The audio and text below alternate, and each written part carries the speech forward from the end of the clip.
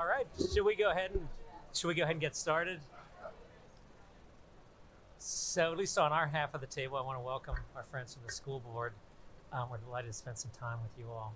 I know you guys, some of you at least, were at the tree lighting or the street lighting, which Letty was grand marshal at. So that was a great event. But thank you all for coming together.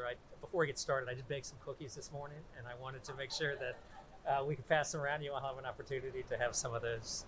But I'm excited to spend some time together. I think it's really been an extraordinarily productive time for the school board and the city council together these past years. And I think a lot of great things have been either accomplished or set in motion. And so I think it's a really unique time in our city's history to have improvements done at TJ, major improvements in Mount Daniel, this fantastic new high school underway and on time and on budget, economic development next door, going planning wise and great guns, and all the while getting a AAA bond rating for first time last year and the second time this year. So I think we've done some really exciting things together, and so I'm just really happy that we're here. And I know two of you all are leaving, and I just wanted to thank you all, at least on behalf of myself, and I imagine on behalf of my colleagues, for the great work you all have done, and even zealous advocates for our city schools and education, our kids, and you all have done a great job. So anyway, yeah. I know Mary Beth has a few words she wants to say before she gets started. She did have a root canal this morning. She did, I'm serious. And so she asked if we could keep our meeting to 15 minutes tonight. So we probably a few minutes later, but we'll try. All right, so anyway, Mary Beth. Thanks everybody for being here. At the Budget and Finance Committee meeting last week, we were talking about all the ways that the schools and city have worked together, and I got this great list of some of the things, and then I also have the updated zipper. So this time last year, when we met, we had a zipper of all the things that had to work together so that our high school project and our commercial development piece by piece by piece would come together. So this is an update on it, and if you look at this part, this wave underneath this wavy line is what we had done up through a year ago, and then this wavy line is what we've done in the past year, and then above that line is what we have to look forward to. So it seems like any day now we're going to be able to do that ribbon cutting and zip ourselves up even further.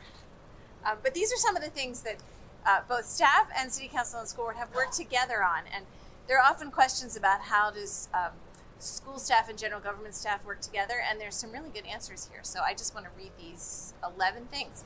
One is that we navigated a successful budget process last year using the spirit of a revenue sharing agreement. We broke ground on the new high school. We completed negotiations of the comprehensive agreement for West Falls Church. We're on the verge of considering and approving the SESP for the Economic Development Project. We jointly successfully worked with our neighbors to strengthen relationships with Fairfax County, Virginia Tech, and WMATA. We jointly negotiated a new EAP provider that's working with both general government and school staff, and that's an employee assistance program provider. Transition to a new pension actuarial services vendor for data and plan verification and 2019 valuation. There's a life insurance contract RFP and contract award out there, and we're working on long-term disability and short-term disability together. The city staff and school staff submitted a grant application to Dominion for an electric school bus, which is really exciting. We reactivated implementation of new Munis for employee self-serve and hiring applicant tracking, and we worked through some timing and complexities of the FCC TV station design at the new George Mason High School. So those are all sorts of things that happen in public and behind the scenes, and really show a strong commitment to working together. So I just want to thank everyone for all that All right, who we turn it over to next? Is it Ms. Gill or Mr. Noonan, Dr. Noonan? Well, thank you so much for having us tonight. It has been a really great year, and I don't think I can even add to what Mary Beth has said and done, because she really has captured all of the many projects that we've worked on as a team. And I think it's been we've worked together in a really great spirit of collaboration all year long. And though I'm sadly leaving the board, I'm hoping that that spirit continues on for the next many, many years in perpetuity, as we said at the Budget and Finance meeting. But I will turn it over to Dr. Noonan. If are we going to get into the presentation part yet, or are we going to? Okay, we'll do the audit first. Okay. Okay, great. Well, thanks again for having us here tonight. So, Mr. Shields, do we have our auditors here with us this evening? We do, Mayor Tucker and members of the City Council and School Board. Tonight is about planning and about looking ahead to the future.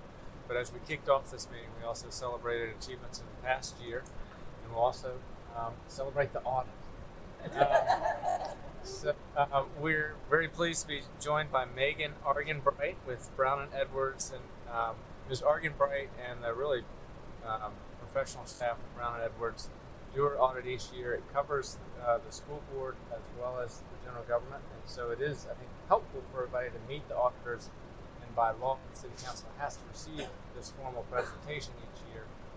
We've got about just an orientation for a couple of minutes on the audit and then questions. Thank you. I'm Megan. Nice to meet you all. I've seen several of your faces here last year at presentations. It was one time a year that I come and talk to all you guys. So I won't take up too much time, but I will start by saying thank you. The city and the schools do a tremendous job of preparing for the audit.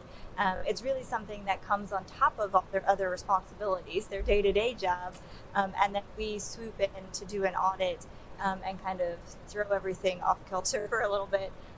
We send them 1,000 emails and ask about just answer all of them.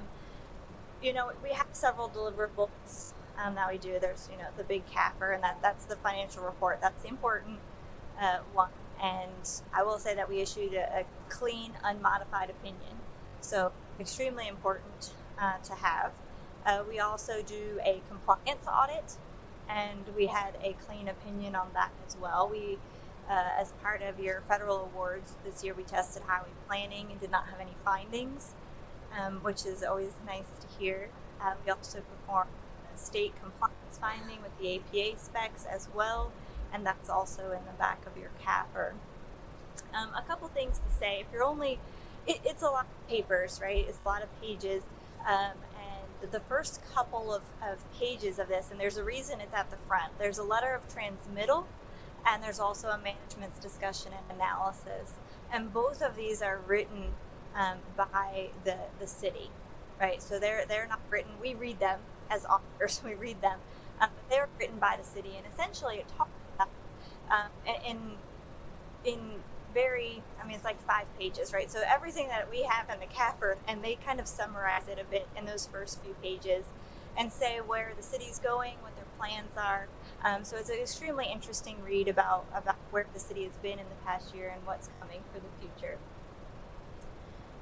The other things that I wanted to point out, because there's a lot of information in there, but in the essence of time, I have a couple other deliverables. One we refer to as the management letter.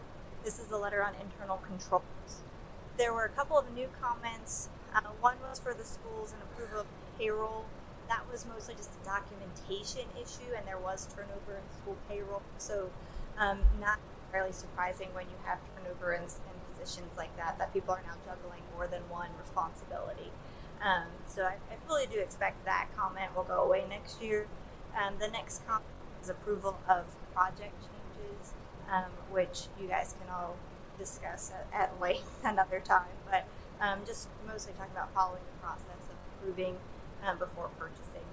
There were some practical comments on internal controls that are still applicable.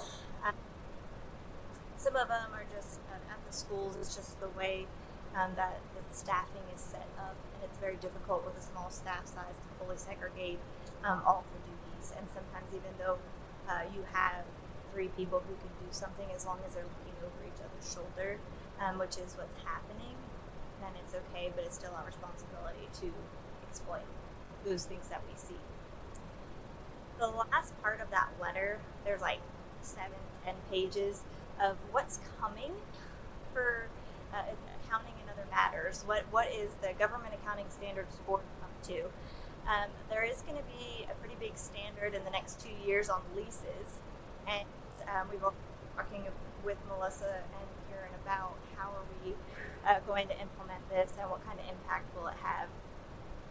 It's going to be a big deal for all local governments, kind of how pensions and OPEB kind of rocked things for a little bit. The leases are going to do the same thing. Gatsby's really into putting liabilities on your balance sheets right now. That's just what Gatsby's doing. So, so that'll be coming out in the next couple of years. The last thing I want to talk about is the third letter, the letter to those charged with governance, which is all of you guys. This is mostly boilerplate, so for those of you who savor and hold on to all your reports, this one's going to look pretty similar, but that's because it's pretty important to reiterate every year. For instance, your financial statements have estimates, right? We all know that, but it's worth mentioning. These are estimates. They're based on historic information, actuary information, but they are estimates nonetheless. The next thing, which is pretty impressive to be quite honest, was that we did not, as auditors, we did not have any audit adjustments. And I do want to stress that because I have a lot of clients, and I had 2 this year that didn't have audit adjustments. So it's a really big deal. It's, you know, we come in and we look at everything. You know, we do a risk-based approach certainly, but something certainly to pat yourself, finance departments, and really the whole city on the back for not or uncorrected adjustments either. So attached to the back of that letter is about pages of management representations. So as I said, when we come in here, we're asking lots of questions, and we don't stop. But essentially this letter is really reiterating and reassuring that everything that we were told and questions that we asked were all valid and accurate to the best of management's knowledge. So that letter, we do not issue our report without that letter being signed, and it's signed by schools and also signed by the city. So again, that's why it's so nice to have a school board here, because a lot of times I don't get to present to a school board, and you are a very large part of the CAFR as well. So that letter is signed by both city and schools. So, any questions? All right, thank you very much. Before we move on, maybe we can start with school board if you have any questions. Mr. Z is ill and wasn't able to make it with us tonight, so I just wanted to make that announcement. But would you like to start with your question or comments on your side? Any questions or comments from the board? All right, how about city council? Ms. Hardy? Thank you for the update. So I can't admit to reading the whole thing, but for the pages I did read. On page 4J in the management discussion analysis, I think it's probably more of a question for Mr. Shields. So as expected, I think we expected every department to kind of increase in spending. I did note that public safety and public works, which I think given their concerns over traffic calming and stormwater and other things that fall in those areas and police enforcement, the spending was actually decreased in FY19 versus 18. Is that due to underspending in those departments, or were there other reasons why we actually spent less than we thought?